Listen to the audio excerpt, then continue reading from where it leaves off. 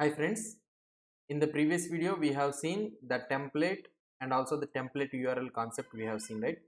Now in this video we will see another concept, something like if we go to here. So in the previous video we have seen this concept template. So we can use here as an inline template and also as an what I can say as a template URL, external template URL also we can see. Now in this video what we will try to do is in this video what I will try to do is, so we will check about the style URLs. Okay, what about the style URLs? Here you can see style URLs. If you see here, it is an array of external files, but in the template you will be having only the right now we will change this one to template URL. This one we will change.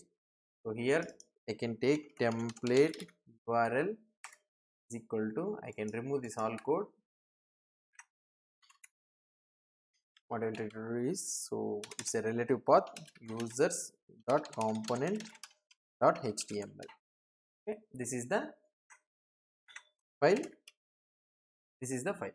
Now here in the styles URL, what is the concept is running is here, it can take multiple style files. Okay, but in the template URL you need to mention only one template file, but in the styles you can mention more than one external style files. If you have more than one external style files, you can mention.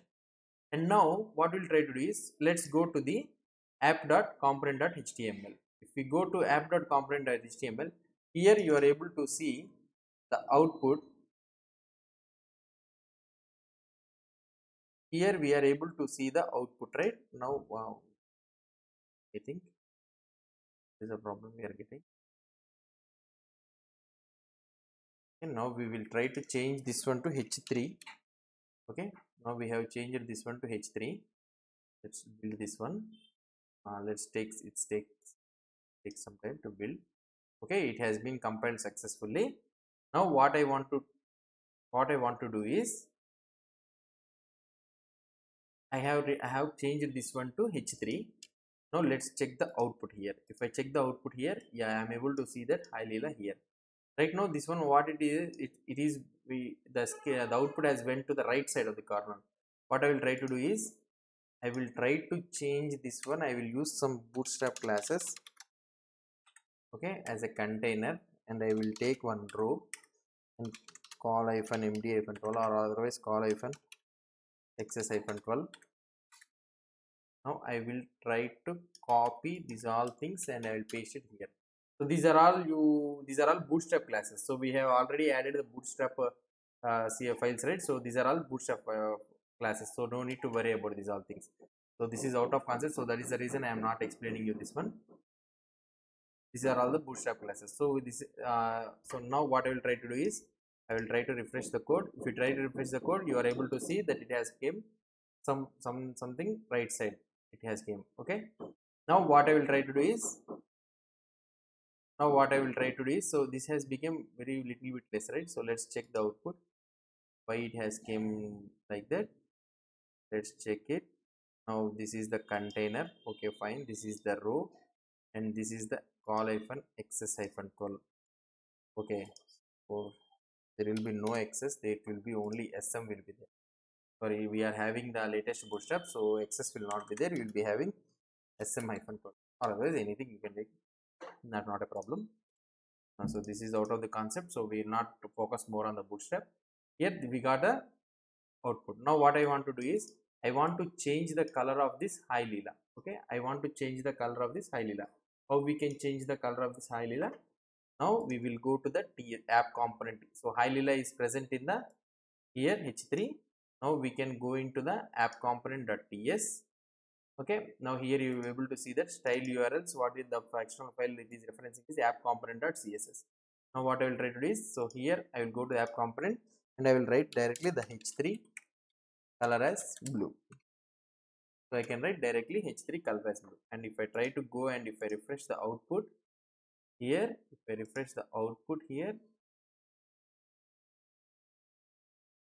now you are able to see the color, it as blue. So we have changed the color.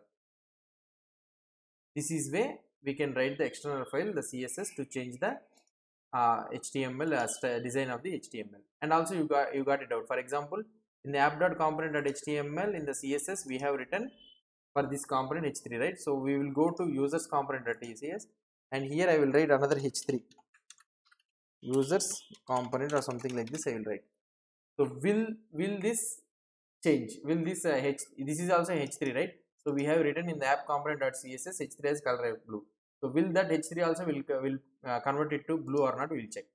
We do here the user components didn't convert it into the color blue. Why? Because the whatever the styles you have written for this app component, so you have written the css in the only in the app component.css.